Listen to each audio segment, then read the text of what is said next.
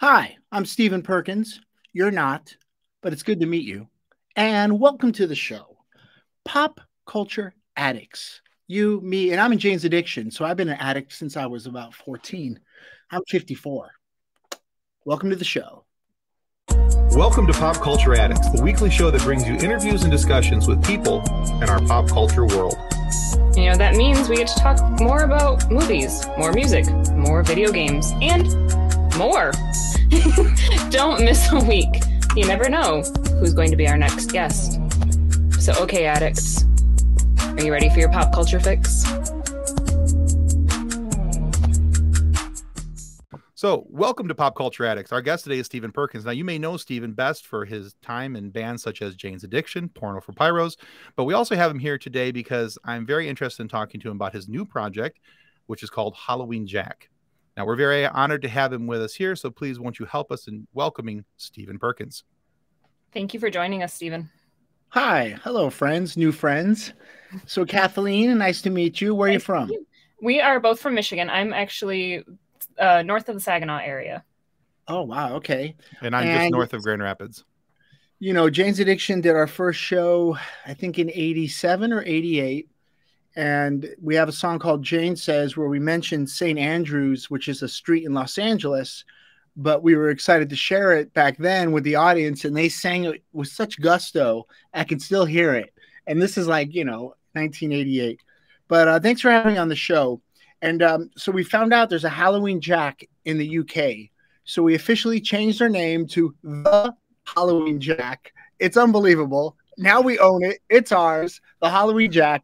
We went around a couple different ideas, and you don't want to know the ones we didn't get to. But the thing is with Halloween Jack, The Halloween Jack, is about 10 years ago in Los Angeles, the guitar player Gilby Clarke, bass player Daniel Schulman, and this great singer and guitar player, Eric Dover, we started playing, I think, about every other week in Los Angeles at a place called the Dragonfly. And we would just do an hour of covers from Sweet, Alice Cooper, Elton, Kiss. I mean, it had punk rock energy. We would do some Iggy, some Dolls. But, of course, it was, lacquered up with the glamorous side. And we added a lot of muscle to the versions that we do, and that's right. What it was fun about what we did. We didn't replicate the original. We took the original, made it ours. And when things kind of slowed down, I got on tour. I think Gilby left town. The bass player, it plays with Garbage. What happened at that point, we just put it to bed. But about 6 months ago, the guitar player from the New York Dolls passed away, Sylvain Sylvain. Yeah. And I thought, I'm taking a shower and I'm washing my hair, not much of it. And I said, didn't we do a great version 10 years ago, a recorded version of Trash? And so I called Gilby. He said, yeah, actually, he's got it. So we did one of those wonderful pandemic Zoom videos where each band member was in their own studio, similar to this. And you pantomime or, lip sync to the track, and our friend Mark Armontano edited together with some slices of the Dolls, and we put it out as just a kiss and a prayer to Sylvain and the whole family, and that sparked an interest in each other again. Let's do the Jack. Let's play Halloween Jack shows as soon as we're able, and that's kind of how we kind of stirred the pot. That was about 6 months ago. All right. So there you go. That's the beginning of it. That's the tip of the iceberg. If you need more, you can ask, of course. Well, since we're already talking about it, I was going to ask you about this a little bit later off in the show, but let's go ahead and ask you this question now. So I'm always interested in backstories and where people get like the name of the bands from and all these things. So Halloween Jack, I'm assuming that's in a David Bowie homage. That's right. All right, cool. I thought it was either that or Nightmare Before Christmas. Jack. No, it was the David Bowie Diamond Dogs. Yep. And 74. also I have another band name, and you guys can use it. No one likes it, but it's from a Bowie song called Changes. It took me years to figure out what he was saying, but the dead end street signs. He says that's one of the final words of the third, maybe the third line in the first verse or second verse. The dead end street signs. he takes a turn into a dead end street sign. And I thought that'd be a great name for a band, the Dead End Street Signs. Everybody thinks it's a mouthful, but hey, what I mean, so, but yeah, so Halloween Jack to me is a band where you can embrace these songs that you grew up with. Love Is Like Oxygen, which I know I remember 1977. I was probably like 10 years old, but I can hear it coming through my dad's car. He had a Cordoba. Okay. And those songs bring back memories, which kind of enlightens that feeling of anything's possible, and rock and roll is made to have fun. And it also it's got a message. The message is get away from your real job, do what you want as an artist, embrace it. That's why you are here. Someone else is here possibly to, if their dream is to be an architect, I hope they get there. If their dream is to be a baseball player and actually get to the majors, I hope they get there. But at 8 years old, I found my drums. And my dream at 13, at my bar mitzvah, 1980, I played a drum solo in front of all my school friends and family. And I've been practicing alone for 3 years at that time on pillows and pads. But when I saw what happened between me and the reaction of family and friends and even strangers and cantors and rabbis, that kind of turned me into more of an instrument, a tool to make people happy. Okay. To make people move. It wasn't about look what I can do for from 10 years old to 13. I was getting better at bouncing a drumstick, learning Van Halen songs.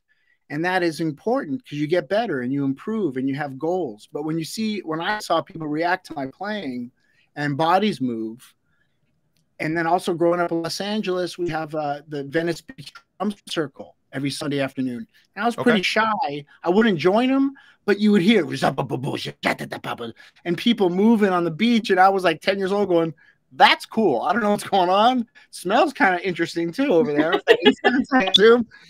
But and so there's this tribal magnet that's coming out of me, and drum circles and the recognition of rhythm in art, like MC Escher, who does the ducks, white and black, and recognizing shadows and the way the world plays with rhythm. All this goes into my drum, I guess, trying to pull this drum energy, like I say, a tool. Be aware of earth and sea and people and conversation, and then hit them and get them to relax and move. If it's 5 minutes, 5 hours, that's what I can do best on this earth. And when when you're in love, nothing else matters, but it's hot and cold. Right. When you're a dad, my kid's 11, he needs me less and less. With an infant, he needed me all the time. Now he wants me to back off. So, okay, so what am I? I am here as a dad, a husband, a friend. Yes. But the drums is what I think, in a sense, puts me into meditation, and also is this electrifying, like the Tesla coil, where he was brave enough to touch 2 coils in front of everybody and go, you don't die from it if they're alternating. And, he was born, Tesla had a fever for 3 days where he went blacked out. When he came to, he had 6 or 7 inventions in his head. Right. I don't know how it happened. Was he ahead of his time? Did something touch him? But sometimes when I'm playing, it's not what my hands and feet can do or what I think of. It's just letting go and letting those Tesla coils go through me, and then seeing people moving. And then that's the energy, like Tesla was showing, the lights are on. I can make people's light go on.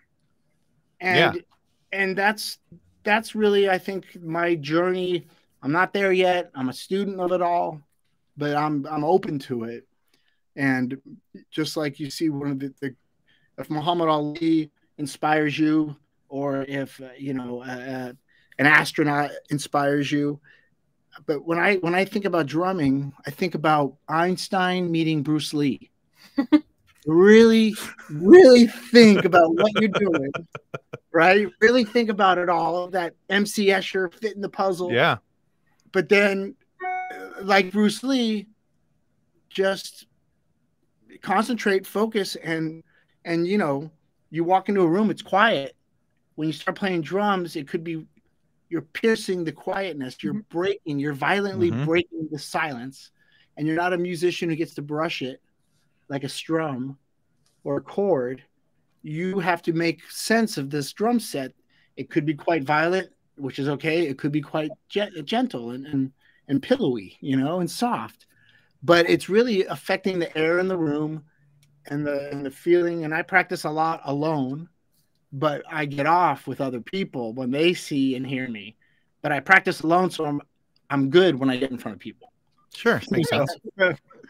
So with your drum kit, I mean, your drum kit has to have evolved with you. I mean, that's how musicians work. Yeah. So looking at some of the previous videos, your setup for Infectious Grooves in the video Punk It Up and Violent and Funky, compared to the kit that we see for the Halloween Jack. So do you ever look at your kit and think, oh no, that's not right? Or what if I change this? Or do you have it perfect now? No, man, everything's a change. It's almost like going out to dinner. You eat 3 times a day, but what are you going to choose? So on a drum set, I think about who I'm playing with, what we're trying to achieve sonically, what kind of characters and flavors I can bring to it, and might not be the right bullseye on the target every time. I might have thought, you know what? Next time I play with these cats, I'm going to bring this. But growing up, I wanted to play jazz because my favorite drummers were jazz players. They were so interesting and musical. But no one in my neighborhood had a piano or an upright bass or a saxophone. Everybody had to plug in their amps. So I became I love jazz and swinging, but I had to add muscle and volume. So now you realize, okay, you're playing with a guy upright bass.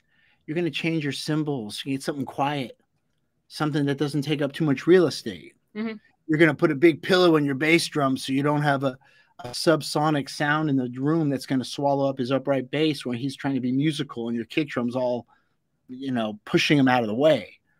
But you still want to play. You want to play. You don't want to hold back with your performance. So you adjust the drum set accordingly so you can do your thing and not get in the way. It's all about real estate. It's about choices. And if you play a lot, you're taking a lot of real estate. That's okay. But then think about how to deliver the sound of your instruments. So all that, if it's very busy, fine. Make sure it fits in the mix. Because you think about a mix, a guy who mixes a record, he hears the vocals like straight ahead. He might hear cymbals up on the right top. He hears the bass line underneath his butt, you know, or his belly while he's mixing, you know, and the guitars are shooting left and right. And it's an experience. Now, not everybody's going to hear this great stereo experience when they hear the mix that you send them. But when you mix, it's about making the real estate have events and not taking it all too much at one time and putting it all in your face all at once. So it's a story. And drumming is really there's so many ways to go about it. You know, that's why I love Motown. You're not really part of the story. You're just laying a pocket so people can move. And then you love jazz because they don't care if you're moving or tapping your foot. They're conversing with each other. Right. And they hope you're listening to what they're saying. And, you know, and I like punk rock drumming because it's so pure. And so it's not sterile, but they got everything out of the way they don't need. They edited it, you know, there's no fat involved. It's all you need and nothing else. So I love taking, and then of course, African and Latin and East Indian rhythms and American Indian rhythms, and not trying to learn them correctly, just infusing it all like a new chef that's not going to try to do a traditional dish, but make something new, and it might not be the right thing for everyone's taste. And that's good. I don't want to be a drummer for everyone's taste, though it'd be nice to be. But, you know, that's my advice to young musicians, old musicians, anybody. Don't worry if people like you, even though it feels good, like I said earlier, for people to like and move. But it's not about my personality they like. Right. They hear my drumming and they start moving. I'm just kind of moving the air and stabbing silence. But I think, like you said, it would be nice to be the drummer that everybody likes. But I think that's just the drum tracks and guitar band. Like, Well, the funny thing those is, are the guitars that everybody likes. Or the I love that. Yeah, but I love when people don't understand what you're doing, and that means you're not for everybody. And the worst thing ever back in 1986 when Jane's Addiction was playing was getting good reviews from 40-year-old men, because why do they like us? These people shouldn't like us. But they saw something and they heard something that was mature, and in my opinion, the songs are still timeless, and they were timeless. From the moment they were written, it could have been today, tomorrow, or yesterday, or 100 years ago. They sound relevant lyrically and musically and sonically. But I appreciate now that I'm 54 that a man at 40 or a young 20-year-old can see what James was doing back in 86 and agree upon it. Yeah. And I think about Jane's Addiction fan back there. They could have had a Cure poster and a Metallica poster, and that would be a Jane's Addiction fan in 1986, because we were not afraid to put black lipstick on, but play metal. But yeah, so thinking about that, I mean, I was in high school in the 90s. I'm a child of the 90s. I graduated from high school in 1995. And okay. Shut up, Kathleen. Nobody likes you. You were 3. She's a baby. We have a lot to learn from her. We do, actually. I now I admitted that on the camera. She's never gonna let that go. Nope. But the thing is that so growing up, I mean, I remember the first time I heard Jane's Addiction. My buddy was like, "Hey, did you hear this band?" And for him, I mean, we were, I want to say I was in my early teens. I was 13, maybe 14, the first time I heard Jane's Addiction. And he was more impressed with the album covers because there was naked women on it. And he's like, "I have this thing," Anyway, boobs. Yeah, there's something about what Warner Brothers, the record label, gave us was the opportunity to deliver that cover and our lyrics, and they let us do what we wanted. We had offers from Capitol and Geffen and a bunch of labels, but they were going to do something to us. Right. Warner Brothers said, "Do what you want. We want to show the world," because at the time, everything on the Sunset Strip was already signed up, packaged, and put out. And I was young enough to see, Motley and Rat and GNR, even because they were around at the same time we were, but a little bit older than me. Everything was being, in a similar category, but Jane's Addiction was an after hours late night thing. And that's what we wanted, to find a label that would let us do that on the art, on the actual, on the presentation of the band. No one got in the way. That's kind of cool, because back then it was all, from what I remember, I mean, that was the like pinnacle of, in the late 80s, the pinnacle of hair bands. And for you guys to come out, you guys were, the complete opposite of what those guys were doing. And so you guys, not that you stuck out like a sore thumb, but you guys did stick out. There was a noticeable difference between what you guys were doing and what these other bands were doing. And so when he played, he brought home Nothing Shocking, and he played that for me. And I was like, well, this is really cool. Because my brother grew up, he was listening to hair bands all the time. He was real big into like Rat and Poison and, Motley and all those guys, because those were the bands of the time, and well, I'm 54. How old is your brother? Let's see. He's 50, 51. Somewhere. Okay. Yeah. So that's exactly what was going on. And on the East Coast, I'm not sure what was saturating, but the Pixies came out at the same time Jane's did on the East Coast. And I think both of those bands, it's not similar in sound, but in idea of how to make your own art and not worry about what's happening around you. Right. Because it has to be from the heart, and you cannot be chasing something. And there was a lot of bands chasing something that another band made success on. And we didn't have that, and we weren't in my, no. Well, that's one of the things I always loved about Jane's Addiction. One of the things I loved about the Pixies as well is that neither one of those bands was worried about trying to fit in this prepackaged, pre-formulaic thing. Yeah. You guys were willing to be yourselves. You guys were willing to present yourself as, hey, this is who we are. This is our music. This is what we're doing. And for me, that was a nice change of pace. It wasn't the same old, same old. And I think that's kind of what set the tone for me musically going forward for what I listened to, and why I listened to certain things as I got older, and why I leaned into certain bands heavier, because they weren't the, they may have had other people copy them, but they weren't the ones going out and trying to follow the same yellow brick road that everybody else had already been going down. And I love, Tommy Lee is one of my heroes, and I got to be in a band called Methods of Mayhem. So me and Yes. Tommy Lee did double drumming, and it was incredible. It was beautiful. But I think he was the top of the pyramid when it comes to that rock and roll drumming. But after Jane's Addiction, there were so many different types of drummers. There was Primus with Tim. There was the Pumpkins with Jimmy. The Pearl Jam had 3 or 4 different drummers. And, then you had, of course, I think his name was Dave Grohl from the Nirvana, and the guys that all worked together. And, the whole movement that was coming, Matt Cameron, everything that was coming out of Seattle was just had gusto. And every drummer. And then Danny Carey from Tool. I mean, there were so many great drummers. And it was like, everyone had their own flavor. Yeah. And it was a really cool time for musicians, and I think especially in the rhythm world. And, Jane's Addiction and Porno for Pyros. And, of course, when Jane started, there was Fishbone Records and Chili Pepper Records, and we were doing gigs with them. And there was this sense that if you wanted to do it your own way, no one's going to stop you. Just don't be looking to chase somebody else's and ride their glory and maybe jump on their wave. So I appreciate that we made that punch into your world.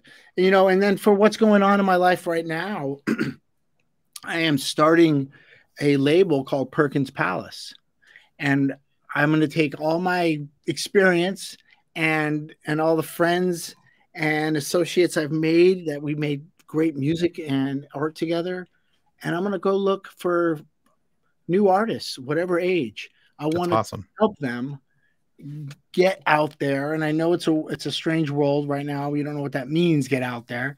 But if I can just get a little more, if I can shine a light on anybody and help them, and I'm going to try. So Perkins Palace, I'm thinking it's possibly maybe at the end of the year, but definitely at the beginning of the new year, you'll see our first release. Awesome. And it's really important for me to believe in it. I like rock and roll music. I like good players. I don't like, if I can't listen to it over and over and bite and keep chewing, I'm not going to enjoy helping them. So it's exciting now because, drumming, I could do it every night of my life forever, but it's hard to get, of course, COVID has just changed everything, but it's hard to get a band that all wants to do the same thing at the same time. Do you all want to tour every summer? Maybe. You see bands that do it, and it's pretty impressive because it's a real business to them. But sure, I'm enjoying like everybody. It was so derailing to have this terrible 18, 19, 20 months, and who knows what's ahead. Right. But you figure out what is important and maybe what isn't. You filter out the noise that, there has been so much of it. You get it out of there. And I think it's going to be a great creative time. And, if there's a lot of great novels and films and musicians and artists bursting because of what we've been through, I can't wait to see what they're going to do. Oh, exactly. I think everybody's been so penned up that you're starting to see those creative juices that they had to keep restrained for so long.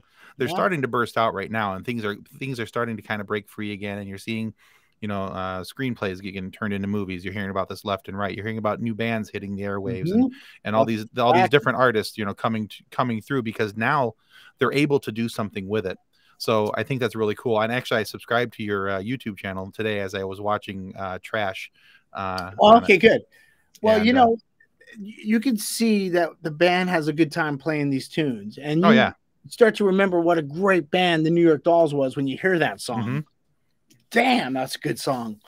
And also with I guess the hope that Jack can get to work is it feels good to think about getting together with those guys, getting on stage and just making noise with our toys. And like everything else in this world, that hour on stage, it's happiness is a cloud, right? It just floats by. Right. And so I'm just looking for more clouds of happiness to get my life, I want to get cloudy with happiness because it's really important to add these great, moments where you're surrounded by people making music and people are happy. If that's what you do for a living and you don't get to do that a lot, you start to like shrink. Mm-hmm. That's actually, you really want to do that for people. When you're supposed to be on stage, you're supposed to be on stage. Sometimes I feel like a basketball player that just does free throws all day at the gym, but never gets to the game. He's no game, man. Damn it. Oh, that's awesome. So you mentioned the band earlier, so I want to talk to you about them real quick. So back in 1996, when Porno for Pyros released "Good God's Urge," I had just graduated from high school, and I love that album, by the way. Thank you. Tahitian Moon and Kimberly Austin get played on the regular at my house. That's kind of cool. Those are kind of in the regular rotation. Those make it into trip mixes for cars, and when I'm out on the road, long travel and all that stuff. So I was always a big fan of Porno for Pyros. I didn't see them as an extension of Jane's Addiction. I saw them as a different band because they were totally different vibes. Even though it had you on the drums and Perry, at the mic, that was the only thing that to me that was the same as Jane's. But I did read somewhere recently, and I'm hoping this is true, so maybe you can clarify this for me. I heard that there's a possibility that Porno for Pyros will be reforming and putting out a new album. Is that true? Well, we just did 3 Jane shows last week, and that was incredible.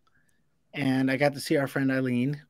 But me and Perry, of course, love the music. And me and Pete DiStefano, the guitar player, have another band called Hell Ride, which does Stooges covers with Mike Watt on bass. So me and Pete see each other quite often. But there's a lot of Porno, I guess you can say, unfinished business. So I would like to finish business. We've got songs, we've got ideas, and I think it's time. And there's definitely that urgency. How this world is moving so quick. This year's already cooked. Oh yeah. And I mean, okay, now the next year's around the corner, and I am a big fan of what's happening in the next 3 months in the spiritual world of having a 12-year-old. He's going to be 12 in December. Of course, there's Halloween and Thanksgiving and Hanukkah and Christmas, and his birthday's in December and New Year's. I like all those celebrations, and it gives me a chance to play music. But it's going to be exciting to start a new year and look at Jan 1 and say, January 1, what are we going to do? And I would love to get Porno on that list. Awesome. Let's get to work, and Jane's and the Jack and everything, because I think I have time for it and the energy and the love to do it, and that's what you need. You need to love to do it. I think that's probably the most important part right there is the love. There's Porno tunes and there's friendships, and you put those together, there's a future, And I also think at Good God's Urge record, for me, the highlight, because of when we made it, was a song called Porpoisehead. It's the first song on the record. But the band Love and Rockets, that's basically Bauhaus without Peter Murphy. So you have David J on bass, Kevin Haskins on drums, and Danny Ash on guitar. They came up to the studio, and we made Porpoisehead together. So it's really Love and Rockets and Porno together on that track. Oh, that's cool. And that track to me is really the step forward sonically, because we were so give and take. We really listened to everyone. There's so much room for each other, but there's 6 people on the song. And also the memory of hanging out with the guys for 2 days, making a song with some of my heroes. So if you haven't checked out Porpoisehead in a while, take a listen. I like to trip out on it. I think it's one of the coolest ones. Oh, I'll be listening to that as soon as we're done here today, just to kind of go back. And because so we have another podcast that Kathleen and I do together called the Funny Science Fiction Podcast. And one of the things I love about that show, because I'm a big sci-fi nerd. I love Star Wars and stuff like that. And so, we have people come on and it's stuff that I'm not exactly a fan of, or that, I didn't see in a certain way. People say, well, watch it from this perspective. And that adds so much to it, because now I'm able to see it or hear it from somebody else's perspective. And so I'm going to go do that now well, not right now, but Yeah. now with Porpoise Head, and I'll go back check that out and say, Yeah, okay, well, man. this is what Stephen was saying earlier. I'm gonna go listen to it from that perspective. So There's that's Pete DiStefano does the real pretty guitar picking. Danny Ash is doing the incredible sound effects. I'm playing drums and timpanis. Kevin, who is just an incredible, his ears as a drummer are so fine tuned. He picked out all these electric sounds and played electric pads. And then we had David J on bass, which was this real like sweeping, like it's like a feather floating his bass line. And Perry's lyrics, superb. So that's Porpoise Head.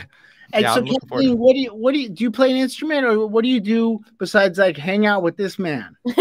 So I play piano, but not frequently. I'm actually a vocalist. I was in choir from 3rd grade through my senior year. My mom actually plays in an adult wind band, so she's a percussionist in an adult wind band.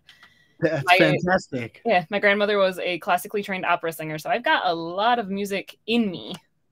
It's just the majority of it is currently used for Twinkle Twinkle Little Star and Row Row Row Your Boat because I have a 3-year-old. Well, that's important because you got to have chops to do that, and they want it done right. And and you got to do it. Now, I've been reading some, like when I read with my son, I try to take on these characters. He's like, Dad, just read it. I'm like, no, I want to be voices. Well, you have to act it. I can't read really without that, But so when you grew up, what did you listen to? Opera or what? A little bit of everything. My dad was older. My dad was 47 when I was born. Okay. My older siblings are 12, 10, and 4 years older than me. So I was kind of an afterthought. Well, I was 44 when my son was born. I mean, my parents tried to tell me that I was the only one of them that was actually the only one of my siblings that was actually planned. But I think that was to try to make me feel better. But we listened to everything from Simon and Garfunkel. My dad loved Simon and Garfunkel and Beach Boys and Jimmy Buffett. But then with my brothers being older than me, they got me into Jane's Addiction and Bowling for Soup and 3 Days Grace. Nice. Yeah. So a little bit of everything. I had an older brother, and I went through his records and picked out what I liked, and then he would give me the stuff that he thought I missed out on, and he's like, "Oh, you missed this," and it really helped me find, I guess, how broad way to look at music. And he did have a taste of this and that and the other, but when I became a drummer, I got so hungry and I searched out the strange rhythms, and sometimes it wasn't even the music that I liked. I wanted to hear what the drummers were doing, and I had that fascination with hardcore metal. I love what's happening, the technique of the metal drummers. And when I was young, Iron Maiden and Slayer and some of the thrash metal bands were doing something, that was progressive in a sense, but still with a lot of punk rock energy. And then I fell out of it. And then all of a sudden Pantera showed up, 1991 or 92, whatever it was. And I got excited again about metal. And I think about the two brothers that are gone. They're not here anymore, Dimebag and Vinnie Paul. Yeah. And it's incredible that they're like shooting stars, and especially out of Texas. These guys were just wild. They were big barbecues backstage. They would just party all night. They were Texas, and their music was. And, you think about musicians that hit it and quit it, and the world just kind of, it's like a meteor, bam, and it's dented. There's a huge imprint. And then like the bands you mentioned, I love Simon and Garfunkel too. Those guys are still alive, and they could be playing gigs together. And it's a wonderful thing when you're there for a long time and you make this huge imprint over and over, or even a short time like these cats. And I was very fortunate. That's why I'm telling the story. 2-3 days ago when James played, Wolfgang Van Halen was there. And I got to hang with Wolfgang, and to think about how important music is and to everybody, and then to stick out and have a name that blows doors open for everything. Eddie Van Halen changed everything. And to have that happen is kind of like Tesla. How does it happen? Right. You have to be completely open to the experience. And it was great to meet Wolfgang because the DNA is there. he shares DNA with Eddie, and Eddie, who Right. knew where his, and you got to wonder, maybe Eddie had some Tesla DNA. So that's where I'm going. I'm going to find out. He There you definitely go. has some DNA there. See, and when you mentioned jazz earlier, I got excited because my mom and I were in a jazz group together for 3 or 4 years. I was secondary vocalist, and then when the first vocalist left, I was the only vocalist. But my mom That's a lot of work. drums. It was a lot of work, and Yeah. I was so chorally trained that it was the wait, what? Yeah. That's gone. That is Yeah, out the throw window. it out. And that was the thing, is the friend of ours that plays upright bass for that. He's like, you see the notes? I'm like, yeah. He goes, ignore the notes. I'm like, but that's what the notes are there for. He's like, it's the guideline, right? And then you can play around all the rules when you go to jazz. And the confidence there to pull it off too, because you have to have a good time with it, but you got to be quite serious. It's an art, and you don't want to, just throw, ink at the page and go and rip it up and throw it away. No, it's your voice, it's your reputation, it's you, and it's important, because when I embrace a situation and I don't feel comfortable, how do I pull it off with confidence and not hear hesitation, even the slightest hesitation? Because that'll ruin everything. If you hesitate over and over the whole night, it doesn't, you're gonna hear it. You miss one beat and yeah, messes it's everything over. Yeah, because it's like the butterfly effect. Everything else is just, so I really appreciate when musicians in the jazz world have that confidence to play around with the notes. And it's not just being good at your instrument, it's having ideas. Yeah. And that's the confidence to say that this idea is going to work, and then to go for it. Exactly. And so I guess if it falls to pieces, you keep going and you call it a jazz solo. Yeah, and you think about classical musicians, they can jam, but of course their job, or even if they're working in an orchestra or symphony that's doing soundtracks for a movie, their job is to be exact and to follow dictation and deliver from tempo. Little slight nudges in the tempo is up to the conductor, not you. A little volume nudge that you think should be soft, he's looking at you going, it's louder here. That's his opinion, but you're a tool for that. And you think about I will never know what Beethoven or Mozart's exact tempo was. They wrote moderate, or they whatever they wrote on the top of their piece. But a conductor now peaks. One conductor can do Beethoven's Fifth in 18 minutes. The other one does it in 19 or 1840. Like, where's the extra 40 seconds? Well, he slows things down or he speeds things up. It's up to him. And I really enjoy that you can do that with jazz. It's hard to do it with classical music, but the conductor can. Right. He can get jazzy with Beethoven. I was like, really? Yeah, he's jamming it. So on that same sort of topic, drums are the foundation and bass is the heartbeat of every band. That's just how it works. But you've had the opportunity to work with a lot of very talented bassists over your career, from Eric Avery, Robert Trujillo, Mike Watt, Daniel Schulman. Yes, my husband did the research because he's a bass player and he's like, he worked with these people. But so do any of those stand out for you, with somebody that you just clicked with instantly and you felt the groove between you and their bass playing? Well, we don't want to forget Rob Osterman, who passed away. True. Upright, fretless. Tony Franklin, one of the great bass players who played with Jimmy Page in The Firm. I love playing with Tony. He fits me like a glove. We don't want to forget Mike Watt, Flea, Les Claypool. I mean, everyone is different.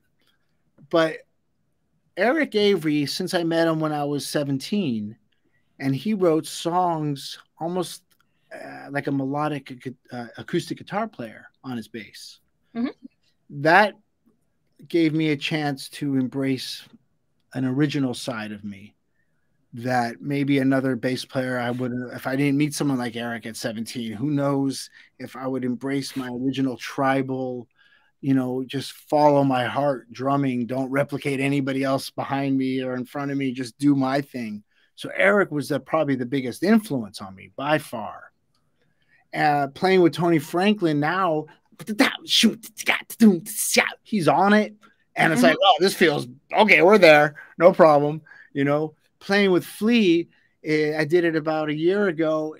I've done it a bunch. He was in Jane's Addiction in 1997. He is so fluid. Mm-hmm. And you can be the surfer on his wave, or he'll surf your wave. That's a cool give and take, wonderful give and take. Yeah. You know, and Mike Watt from the Minutemen. He is a very melodic, beautiful bass player. He was on Good God's Urge, the song. He is so beautiful. And then on stage, he is a bull. He's just knocking stuff over, and let's get to work. So there's two Mike Watts, and that's what I love playing with Mike. Everybody brings something to my bass drum. When I hear what they're doing on their bass, I have to think about, am I going to be or could I be playful? Do I need to be a little more assertive? Is he playful? Then I'll just lay it down. If he's not playful, then I can play. And so, you know, I get these opportunities. It's like, cool, I'm on a bumpy road now. Oh, and now I'm in a sand dune. And now I'm, you know, so you really kind of just listen to what they're giving you, and they listen to you. And I think that's the beautiful rhythm section. You work together like that puzzle, like the MC Escher. Yeah. You know? Nice. But Les Claypool was a long time ago, but we laid down something that was so linear that he made me play quite less, you know, less of like Tarzan letting go of the rope and flying through the air recklessly. Mm-hmm. It was more about driving down the bullet train highway with him, you know. So and it's cool to have opportunities to let them influence your playing, and then the next day think about what happened, and you go, that could be cool. I'm going to try that next time with another bass player. Yeah. You know. Nice.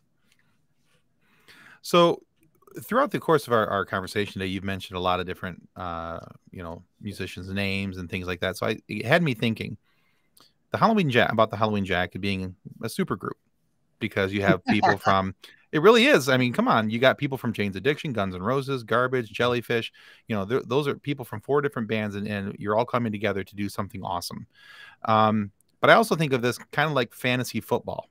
If you could draft your own super group, so that you would have to, somebody that you would want to listen to, who would be in that group and why? Well, my dream is to play with Peter Gabriel, and I think he's got such a way of painting a picture with his words, and Gabriel's also the delivery of the production it covers the whole globe. He's English, but you don't know where he's from or what year he's from. And if I could work with Brian Eno, and Brian now is a music producer and a music maker. He was the keyboardist for Roxy Music back in the 70s. But he made and of course produced great Bowie records, U2 records, his record, which changed my life, which was called Taking Tiger Mountain by Force or by Strategy. And if I can work with those two and let them just mold me, and I don't care if we have turntables, basses, guitars, keyboards, just let's make some music together, because I think that would just make me more aware of what I can and my strengths and my weaknesses. I would really just become quite aware of what can I do this with the guys that changed the soundscapes for the last 40, 50 years? What am I going to bring to the table? That's what I'm excited about, is what they can do to me. And, you know, and then if it was a rock and roll band, you know, I mean, there's so many great players that have guts and they tear. And I think that's exciting. You know, for me, the best punk rock band, there's 2 of them. I think that the Bad Brains do it the best. And then the purification of the Fear record. If Bad Brains and Fear, if I can be in a band with any of those cats just for one song and see if I can raise to the occasion, rise That'd to be the awesome. occasion. And I think the musicians of the new generation. I'm playing with a cat named Derek Day. He's 26. I call him the art bird because anything you give him, he turns into art and he flies with it. Nice. And here's an example. We were in Warsaw for a 3-hour layover with the band Think Floyd or Think X. And everyone's like, let's go get something to drink. I'm going to have I'm going to read. I'm going to call my wife. Where'd Derek Day go? We couldn't find him. All of a sudden, this cat goes rolling by. He found a wheelchair, broke out his acoustic guitar, and starts doing flamenco Spanish songs and singing to the old Polish people in Warsaw. And even the TSA guys with the machine guns are like, yeah, he's pretty good, actually. I was like, this is the kind of guy that makes art out of like a 3-hour layover in Warsaw and entertained us all. And those are the kind of cats I want to find on this earth to turn me on, because that's how I feel. If you have time on earth, what are you going to do with it? And I was trying to explain, and my son gets it. Time is relative. If you got a hot match at your finger for 10 seconds, it's going to take a long time. But if you're kissing your favorite person in the world on the lips for 10 seconds, it goes by quick. It's only 10 seconds either way. It's what you do with those 10 seconds. It's what you do with 10 years and your 100 years. And so I'm trying to spend my time enjoying it. And yeah, when you're having fun, it goes by fast. Okay, cool. Let my life go by fast, but for many, many years, No, it's fantastic. Oh, goodness. This has been so much fun to talk to you. Like, cheers. My brain is like reeling a little bit still. It's been a blast. So we can't just talk about the past. I mean, you've done a lot of really, really cool things with some really awesome bandmates. And you mentioned your production company. Yeah. And potentially a Porno for Pyros revamp. What else you got coming? Well, let's talk about it, because to me, I think the drum world is ready for something exciting. I don't know what it is. So I'm ready to embrace. I think it would be great to do find another drummer, and who knows what it means and what it sounds like, but really find a way to do 2 drummers and make something that sounds like one, and it's not too busy and it's powerful. Then add another musician or 2. And one of my favorite keyboardists is Money Mark. Mm-hmm. And I would love to hand him a drum symphony, but there's still room. Like I said, there's real estate, so you can't take it up all. Right. But I would love to have this incredibly musical freight train of drums and then add some interesting sounds and make that more of I guess in a sense, an experience for a listener more than songs, more than, something you can, that's my favorite part right there. No, it's like a chant, it's tribal in source, mm-hmm. but also pulling from technology so we don't miss out on all the opportunities that can deliver. I mean, I don't always think that a sub, an 808 is going to work in a rock band, but it does work for hip hop and R&B because mm-hmm.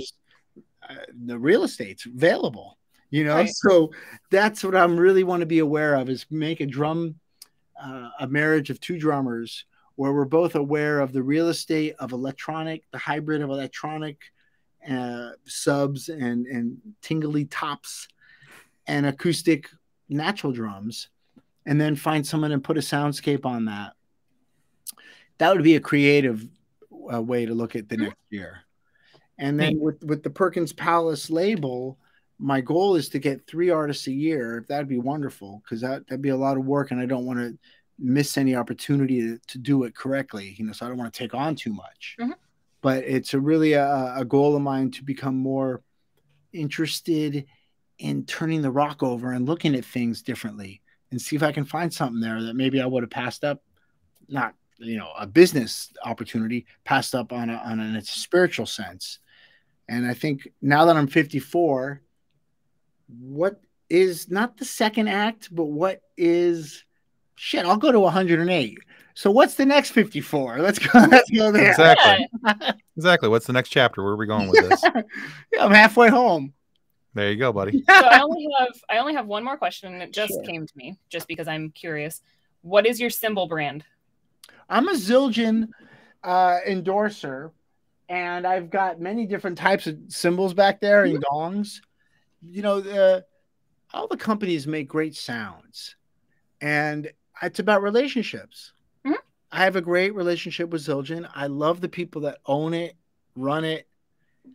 I was very fortunate to meet some of the real Zildjian family members. A lot of older cats, they've a lot of them passed on, but the Zildjian name lives there. And it's about not having any kind of buffer. I never had anybody call for me for my drums or cymbals or sticks. I called, hey, I'm a drummer. Here's my record. I love playing, and I don't want free stuff. I just want to play your stuff. And if something breaks, could I call you if I'm on tour and go, hey, I need another one because I don't want to buy somebody else's gear. I'll buy it from you guys. And then you start a relationship and you become part of their family. And I think even the drum world, some of the cats move from company to company as a drummer. And that's okay because a lot of the companies have employees that move from company to company. So it's like, you know, it's a small pool and it's pretty shallow of people swimming in there and playing. But I've been very fortunate to make friends and keep friends in a sense that they want to hear their cymbals on record and on stage. I want to give it to them. And it's a great friendship because we both want the same thing. I really feel like Zildjian sounds the best. You like him the best? I do like the sound of Zildjian the best. I can, like I say, everyone's making great gear. But, you know, there is the sense that the formula that they use has been replicated by everybody. But they've got the old pizza ovens in Boston. Now they've got it's kind of more of a high-tech layout, but they still have the old pizza ovens there so you can see them. It's cool because they would just put a blob of metal in there. They'd melt it, and then they hammer it and polish it. And figure out the weight and the thinness, etc. And they make great gear. And I played them on stage in Philly. And I was on a 4-foot riser, which is pretty high for me. It's usually a 2-foot riser. And my friend out front goes, man, those cymbals sounded great. And I said, yeah, well, I was actually up so high. My cymbals were probably about 8 feet up. And everybody could hear them like above. Not only the way the PA was delivering them, but the way I think they were delivered to the room was just like not eye level. It was above your head. And it was cool to talk about cymbals. I'm happy you brought that up. Thanks. Yeah. As the daughter of a percussionist, it was you know what? No, I need to know. That's a good question. All right, Stephen, thank you so much for being on the show with us today. We have enjoyed this so much. Very much. So thanks, where can our viewers and our listeners find more about you and what you've got coming out? Well, let's see. If you want to see me and talk to me, it's going to be very hard.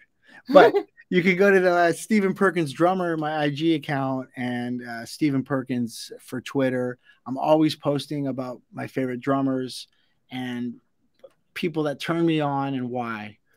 And as far as what's coming up next, those are good places to find out. Jane's Addiction and Porno.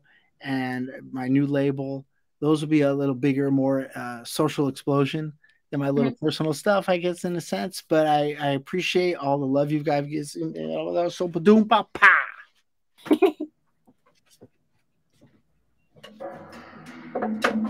I'm okay.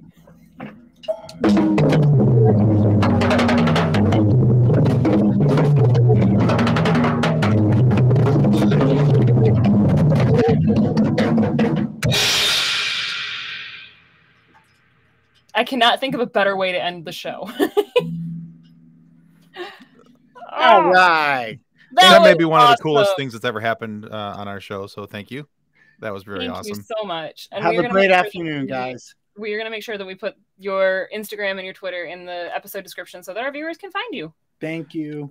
And we want to remind everybody, too, that subscribing is the single most important thing that you can do to help us continue to grow, continue to get amazing guests, just like Stephen Perkins here today, to have these awesome conversations with, to learn so much about what he's done, what he's doing, where he's going for the next 54 years. So please subscribe. It means the absolute most to us, and it helps more than you're ever going to know. And just remember, kids, pop culture, it's all around you. It influences everything you do and in every part of your life. So be sure to come back next week. We're going to have your fix waiting right here for you. Thank you so much, Stephen. It was a pleasure, guys. It went well. That was awesome. Thank you. Thank you. Hey, thanks for listening to Pop Culture Addicts. If you're interested in being a guest on a future episode of Pop Culture Addicts, you can reach us on either Instagram or Twitter by using the handle @PCAPodShow. You can also email us at PCAPodShow@gmail.com. Thanks for listening. Copyright 2021 Pop Culture Addicts. Reference to any specific product or entity mentioned on this podcast does not constitute an endorsement or recommendation by Pop Culture Addicts or any of its sponsors. The views expressed by guests are their own, and their appearance on the program does not imply an endorsement of them or any entity that they represent. If you have any questions about this disclaimer, please contact us via email at pcapodshow@gmail.com.